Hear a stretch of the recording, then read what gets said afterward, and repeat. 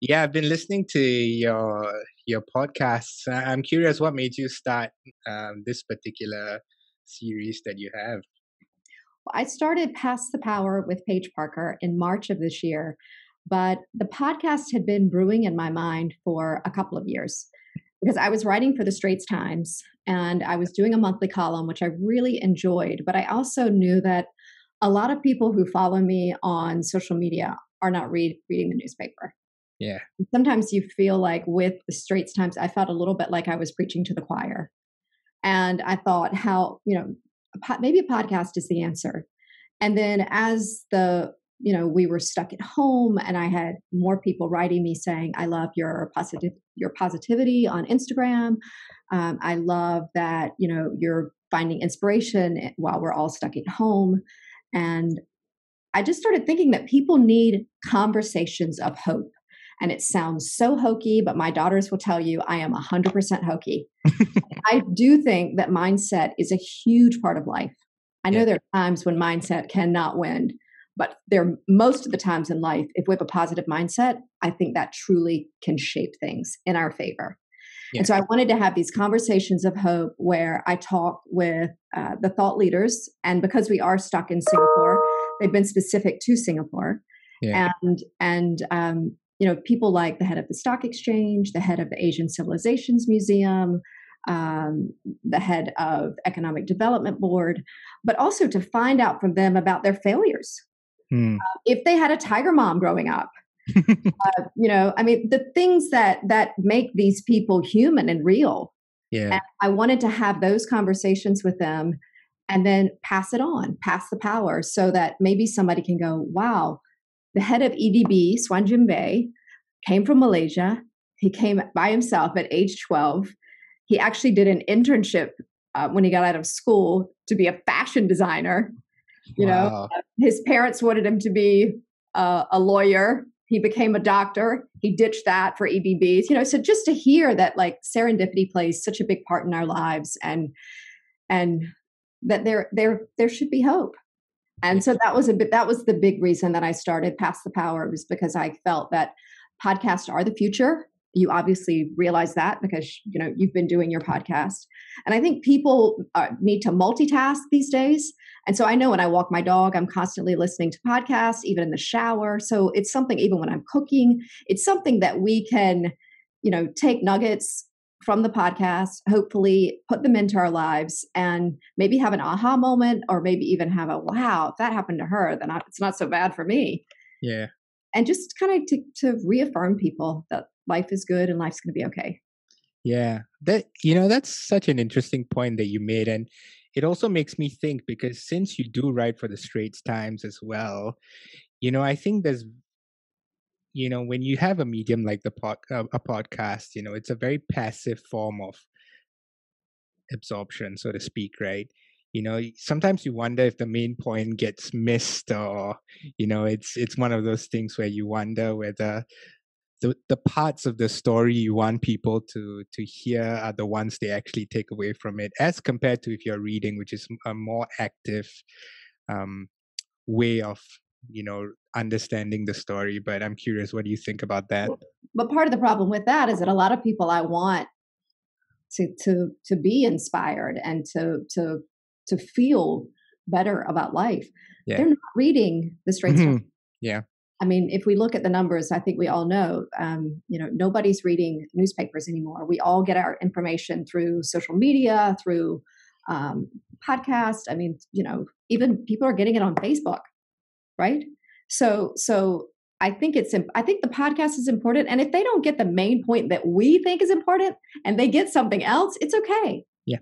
They're going to walk away from a 45 minute conversation with something, and whether they think this sucks, I'm never listening again, I mean, I didn't learn anything, to wow, I had no idea, Professor Tommy Coe is such a feminist.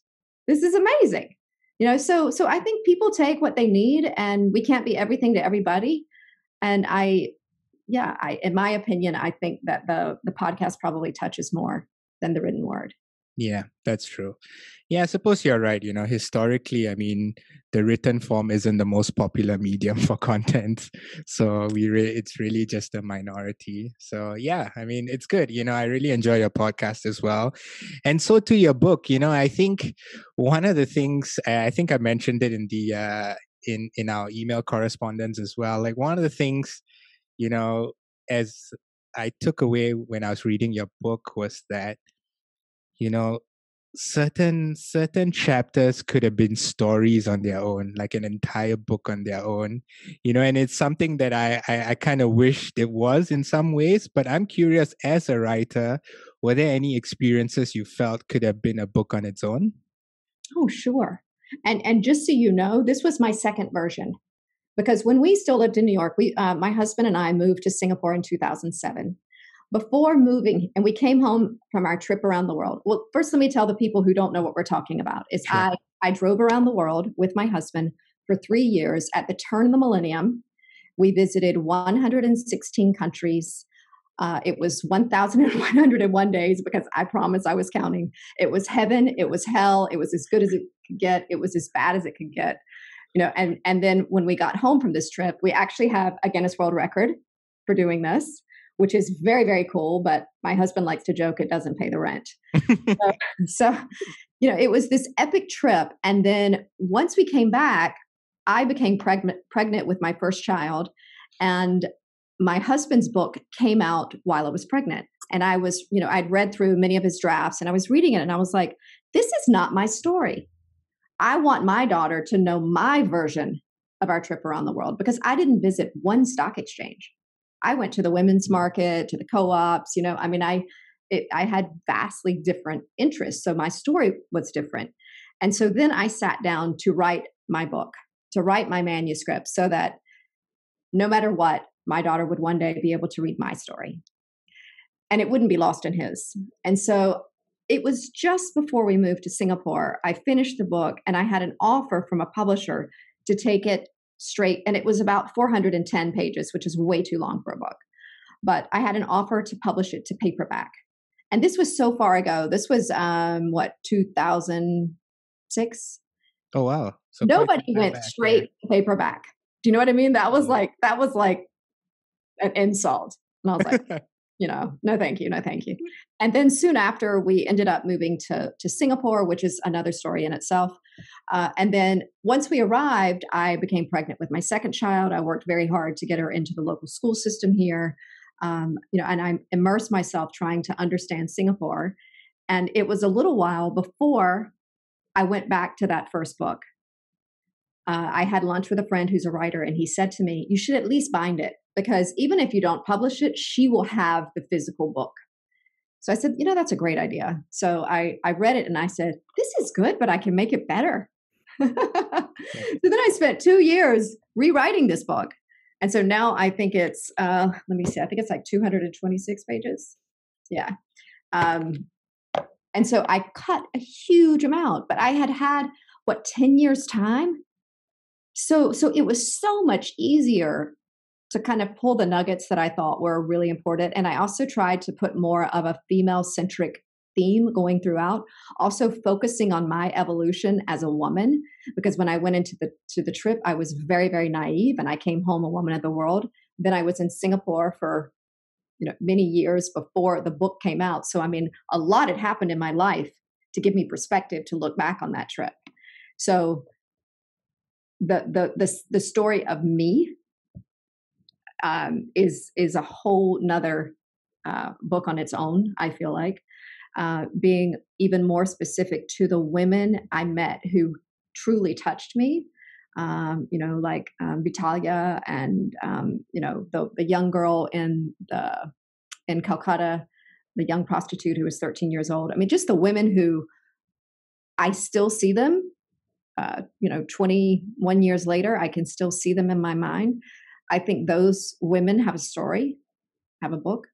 I think the relationship between my husband Jim and I certainly could have far more said. Yeah. Deciding to move to Singapore, why that came about. So I think there are a lot of books that could happen from this.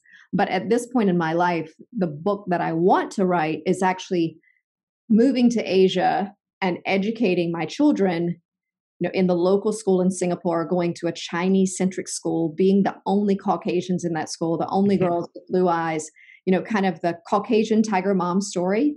Yeah. And so that's something that I'm thinking about. And B is my youngest daughter is only 13, so it's a little early.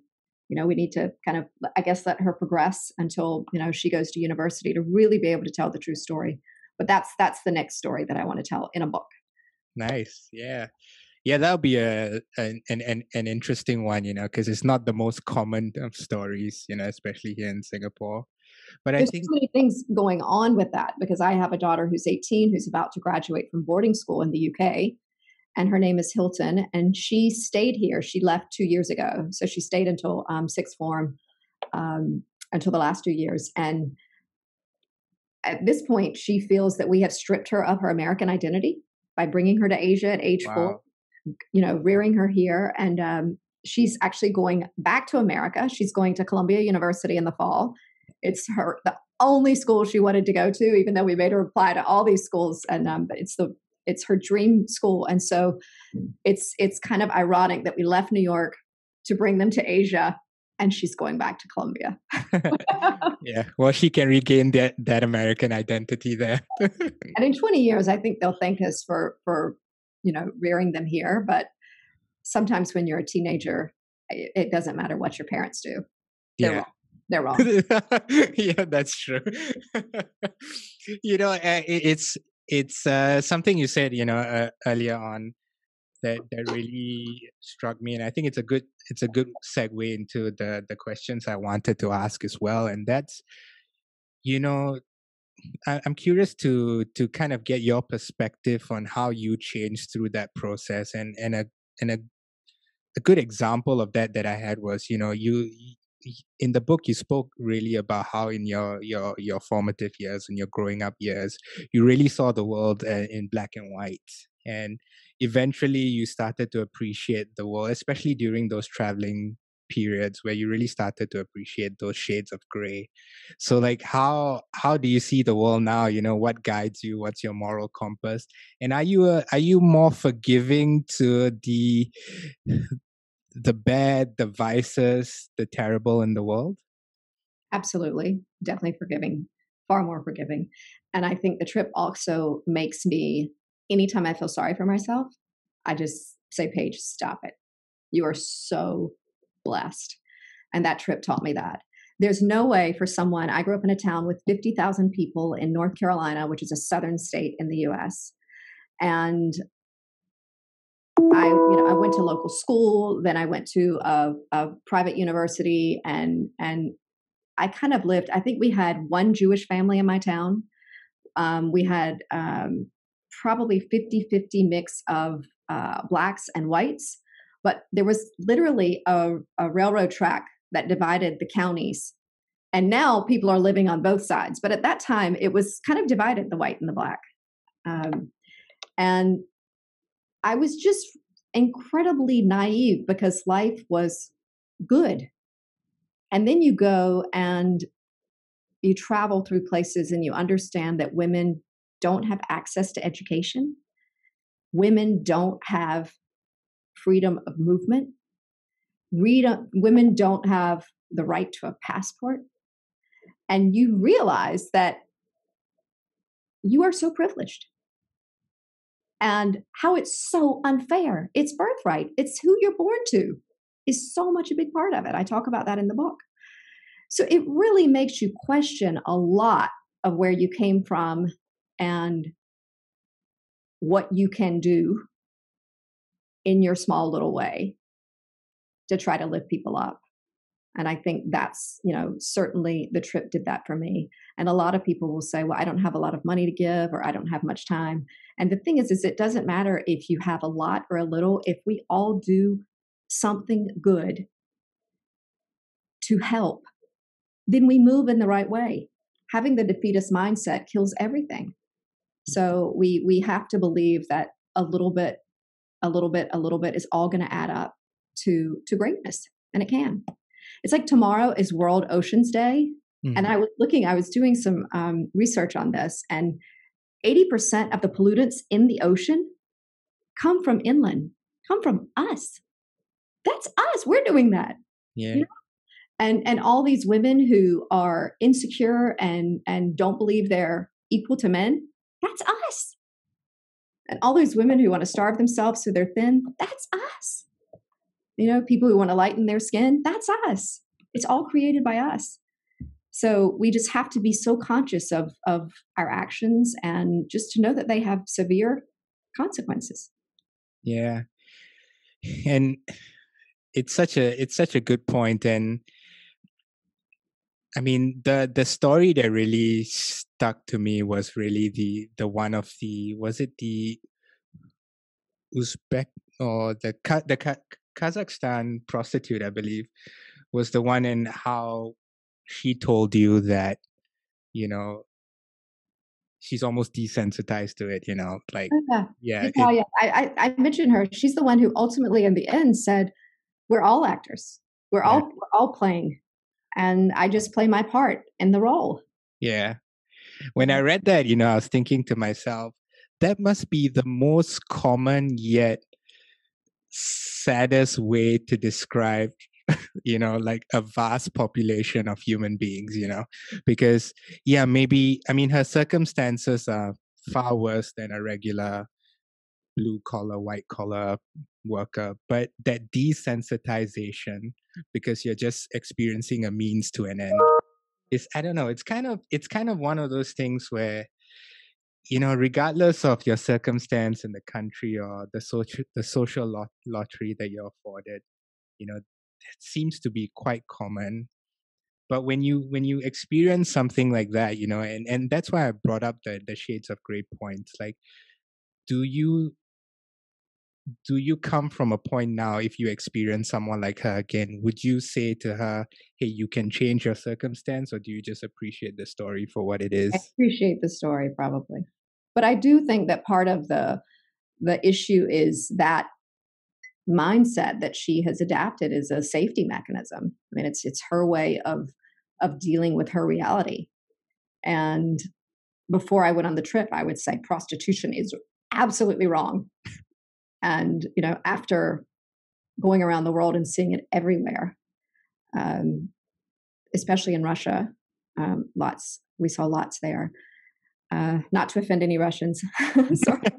Uh, but when we were in Amsterdam and we went to Yab Yum, where it's legalized and there's testing, and even when we were in Calcutta, when they were trying to get the prostitutes to all, they were forming a union so they would all wear condoms. I mean, it's going to happen.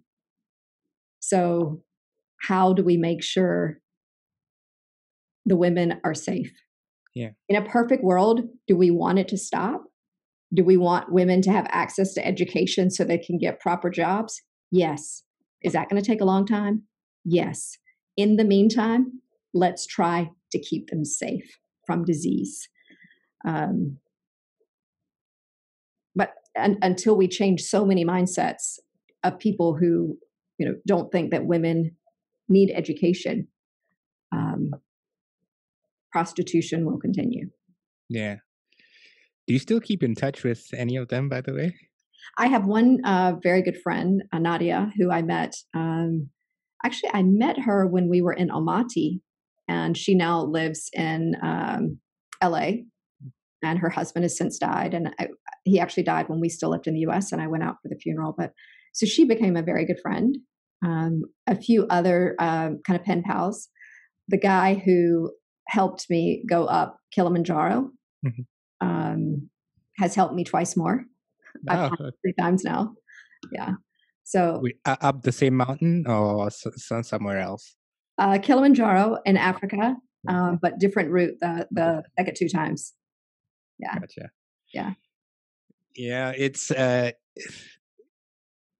I think it's a great segue to the question on contentment and the search for something better. Um, there were many examples of this, through the book. But I suppose the one that that resonated with me was probably the one about your mom, because, I guess by relation, right? And you said, like, you don't know if she had had another life, a different husband or something like that. Her wanderlust might have been fulfilled. And so I'm curious, like, especially now that you have daughters as well, like, how do you help them, and maybe yourself as well, navigate, um, being content, but at the same time, trying to push the boundary towards something ideal and something better? How does that work for you? It's interesting because I'm actually reading Think Like a Monk right now, which is fabulous. I love Jay. Um, but as much as I wonder about my mother and if she had someone who was more adventuresome in her life, I also, and I think I mentioned this in the book, I envy my father for the contentment he has. And I mean, I hate to say it because it sounds terrible, but it's not a lack of wanderlust. It's just a contentment. He's really happy in his little town, having breakfast at the same place, seeing the same people, going to the beach or the mountains every once in a while. But I mean, not being supremely thirsty for more and better, right? And most of us, as we struggle with contentment, it's because we're struggling for things that we want that, for many of us, if we get them, they're really not going to bring contentment. It's just things that we think we want, right? Yeah. And how many wealthy people do you know who are not happy, right? So I tell my daughters that I do think that focusing on contentment is incredibly important, but I do think it comes with a little more perspective. I mean, I think for most 13 and 18-year-olds, they need to be high strung and driven and not, falling in with a crowd in the US where they're all smoking marijuana and they're very content, you know? So, yeah, I mean, you can be content by working hard. Yeah. Aisha Khanna talked about that on the podcast. She's an AI whiz, and I don't know why it gets a bad rap, working hard, because working hard can bring contentment. Is there anything better than really striving to do something and then you get it, right? But I do think that it's that kind of thing that brings you contentment more than for most people who think they want a Ferrari or think they want to be able to afford a bigger HDB. Not sure the things are going to bring contentment. Yeah. What does contentment mean for you then?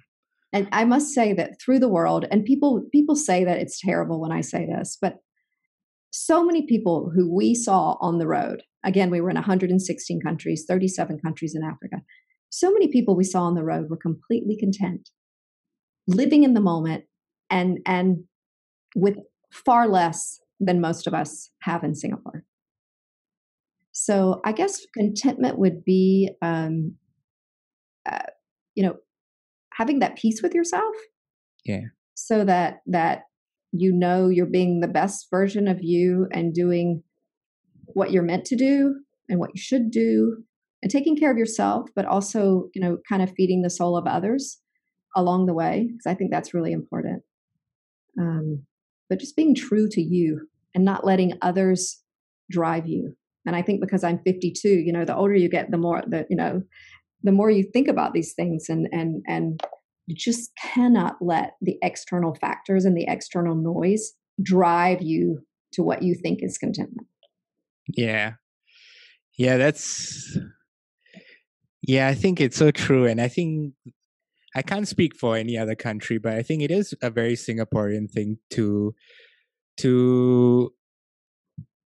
think and plan for tomorrow at the expense of today.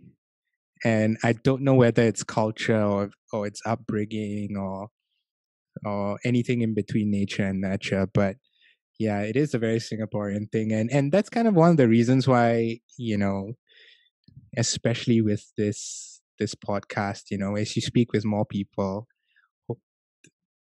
you really get to learn like what it means to just be fulfilled in the moment, in the day. don't you think the last year has taught all of us that so much?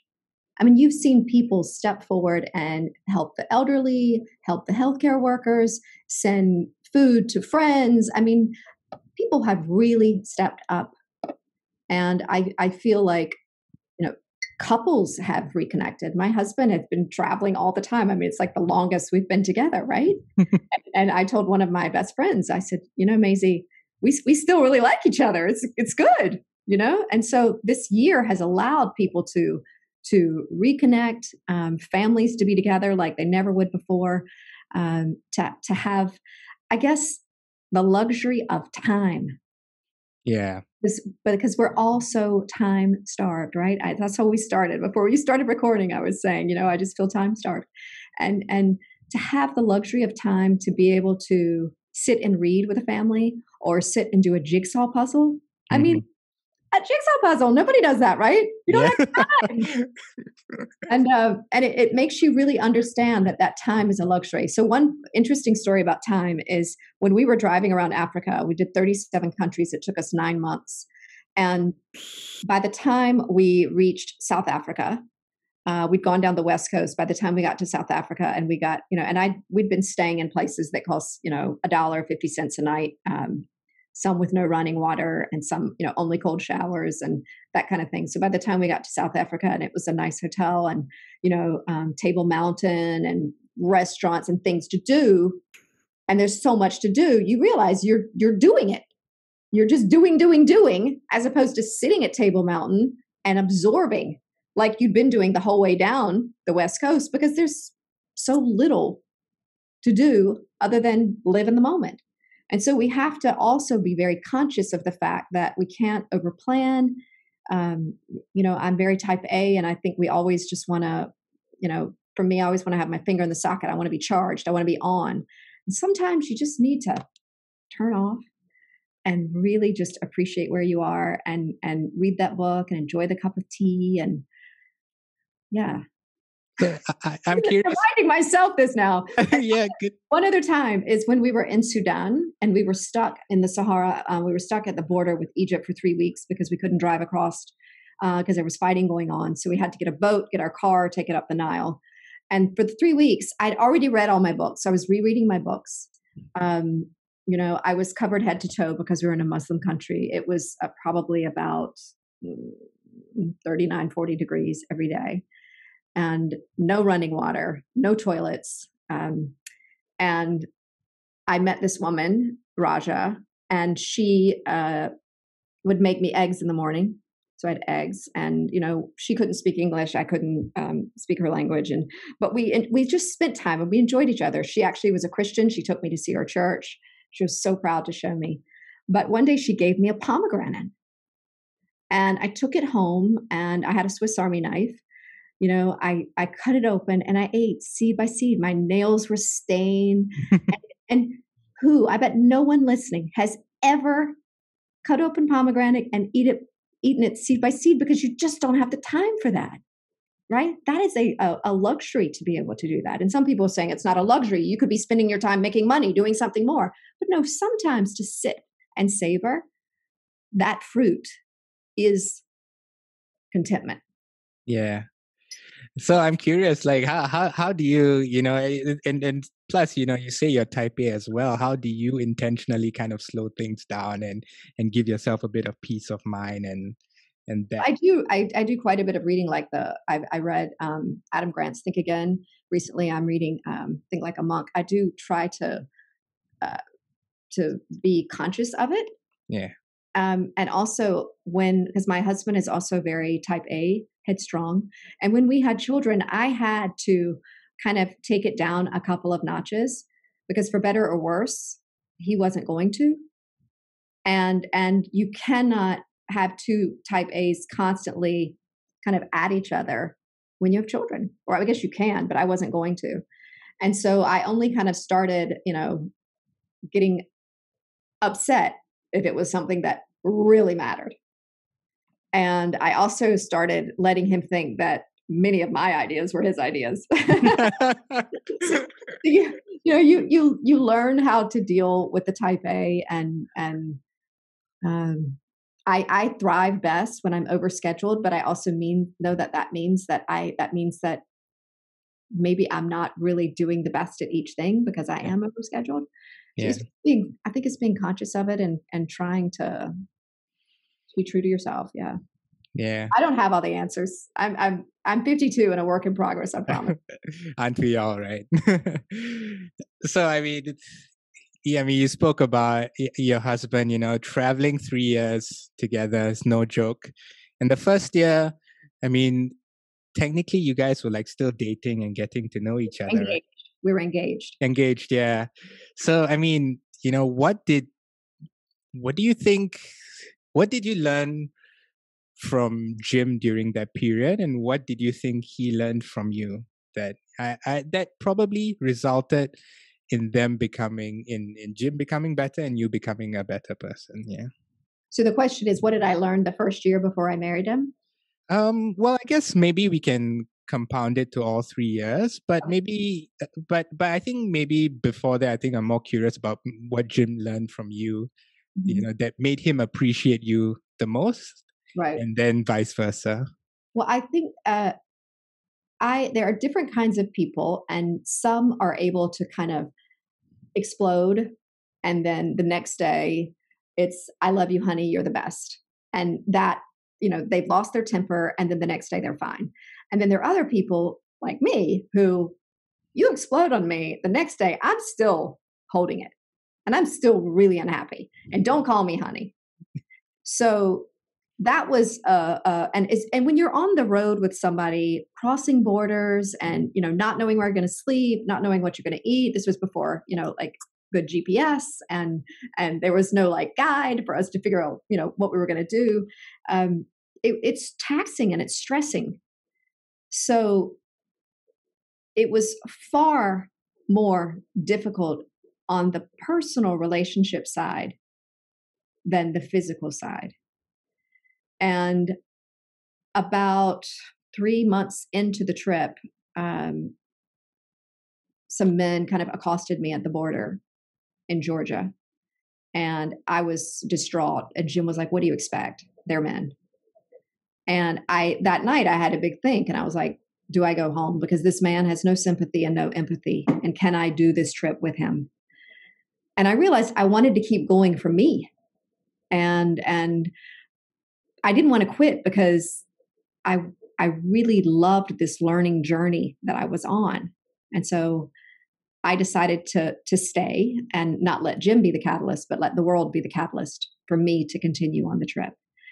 And I think we all have flaws, and it's learning that it's kind of deciding whether or not the positives outweigh, and if those flaws are something that you can accept.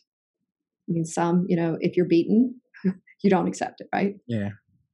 So it was kind of a massive learning curve. And I always tell people, if you can do 3 years on the road with somebody, the rest of your life is a breeze because it's so intense. Imagine every single day you only have one person, and you're in a small little car.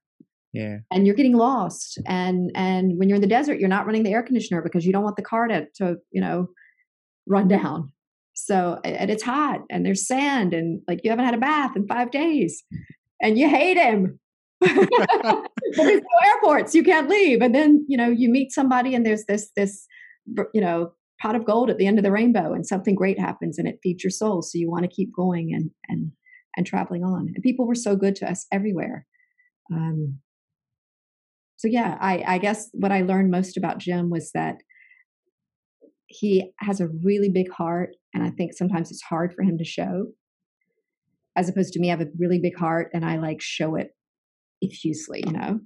And what I think Jim would say for him, he kind of never had wanted to have children, and for me, it was a deal breaker, and that I knew I wanted to have children. And so when we became pregnant, I mean, it was a bit of a rolling the dice on if it was going to work because I didn't know how he would feel having a child. He's an older father. And as soon as Hilton was born, he was a changed man and unbelievably grateful that I had brought this facet into his life, which had escaped him for decades. Yeah. So I think that would be kind of the thing that he would say changed him the most through me, would be being a father. And he's a very good father. Yeah. I remember that part of the book as well. That must have it's interesting to really see someone's very strong opinion about something just change just by seeing it happen, and in this case the birth of Hilton. Well, the thing is he was like, as we were going through the process, he was like, yeah, sure, it's going to be fine. But, that doesn't mean that a man is going to be committed as a father. Yeah. And I don't know if you listened to the podcast with Hilton and Jim, but one of the things that she talked about, it was the finale of my first episode of my first season. And she talked that she said she's so proud because he's a very hands-on and he's a very in-touch father. And for so many men, they're not. Some, but they don't have the luxury of time because they're working. Because Jim's an older father, he was able to ride them to school in the morning on the bike, pick them up from school, really have meals with them, really spend a lot of time and be a very attentive father. So far, so good. He's a good father. So far, so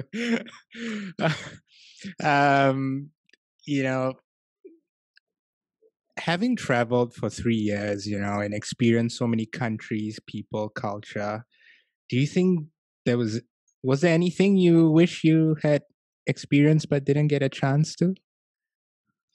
Well, it's interesting because we were on the road for 3 years and it sounds like such a long time, but we weren't anywhere long enough. It's like you dip your toe into each place. I think the longest we were in China for 6-7 weeks. We were in Russia 3.5 months, just because it has 11 time zones. Yeah. And it's so massive, right? Yeah. So I guess it would probably be, I would say to someone that, yes, it's quite something. It's a feat to travel around the world, but maybe to choose 8 places to spend, your 3 years. So you really can know those places a little bit better and with more depth and maybe appreciate and understand them. Because I did try to read and learn about a place before I went. I'll never forget being at the Blue Mosque in Istanbul, and there were some American tourists there who, were giggling and loud inside the mosque and, didn't want to cover their heads. And I mean, it's just, it's a part of when you go, you respect where you are, right? Yeah. And so if you aren't educated about a place and you don't really know about a place, it's hard for you to take everything you can from it.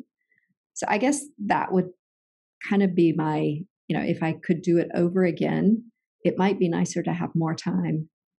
Yeah. Yeah, I think that is something I can relate with as well, because I had a friend who was a vet in the Serengeti, and I visited him, and they do, when you're a vet in the Serengeti, you do 2-year cycles, and I visited him only for 2 weeks, and I think that was one of the things I wish I could have experienced through his lens, where you're there for 2 years to really experience like the good, the bad, the ugly. That one of the most beautiful places on earth, the Serengeti. It's yeah. I mean, it's one of those places where I don't think you can really fully describe to anyone, and it's so fast. And we were there. We saw the migration of the wildebeest, which was quite amazing. But this is an interesting story that my father's mom, my grandmother, Parker, passed away when we were in the Serengeti, and it never rains in the Serengeti, and it rained for like 5 minutes. And I'll never forget my guide, and he was like, "It's for your grandmother." I was just so touched. But yeah, what's so amazing about the journey is I have little anecdotes that I remember from almost everywhere. Yeah. Isn't that awesome? Like, just, it's so easy. I think it's through these experiences you realize how easy it is to connect with someone. You know? But also, I think for the listeners, I would say I think that you learn more about a place and yourself if you go to places that are on the extreme. that are not, anybody, if you have a certain amount of money, you can fly to a capital city and you can stay in a nice hotel and do all the predictable things. But my most amazing adventures and encounters were in the places that it's a real bitch to get there. Yeah.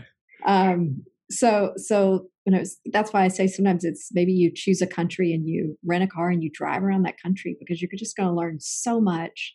And yes, I want everybody to go to the museums and eat at the nice restaurant and all that kind of stuff, because many people have that on the bucket list. But the real meaningful, make the hair on your arms stand up kind of moments are probably not going to be in those places.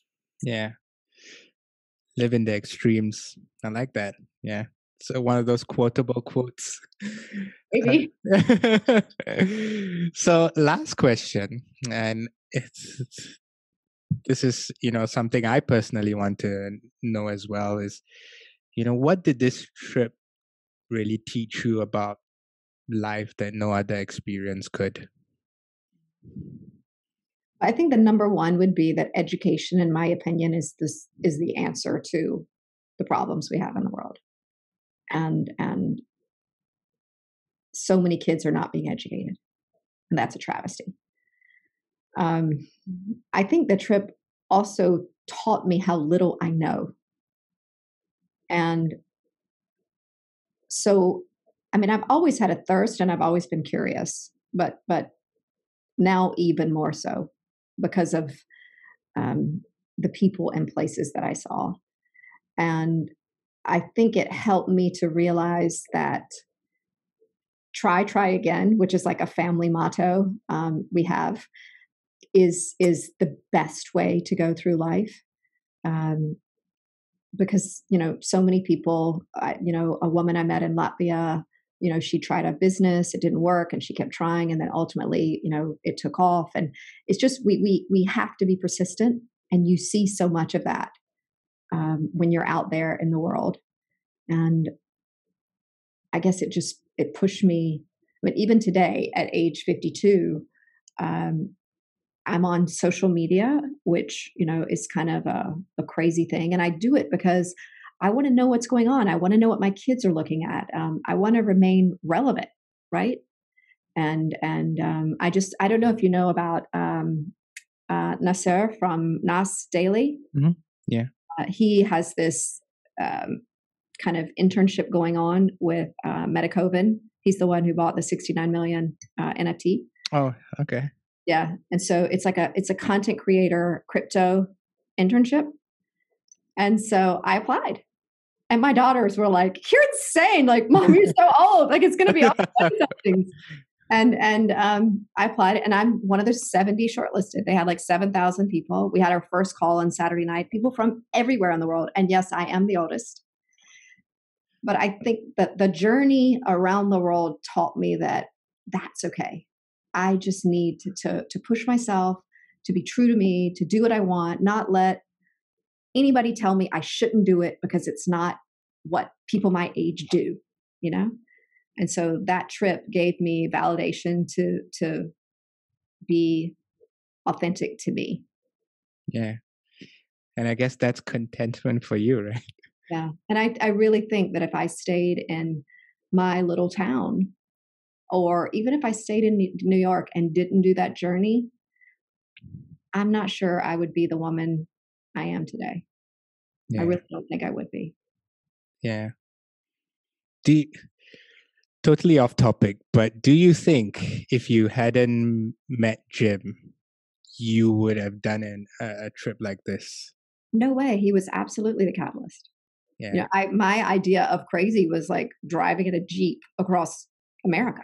Yeah. I backpacked through Europe when I was in college. I had a thirst to do, but there's no way. And a lot of people say, but you guys have, the money so you can take off for 3 years and you can do this trip. But there are countless nomads out there who are not doing it in a car. They're doing it on motorcycles, or they're these crazy people who get a car from Europe and drive it down to Africa, sell the car, make enough money so they can travel for a while and go back. So there are all kinds of people who have a thirst for adventure and find a way to do it. But would I have been to 116 countries and have a Guinness World Record if not for Jim? I hate to say it, but probably not. Yeah.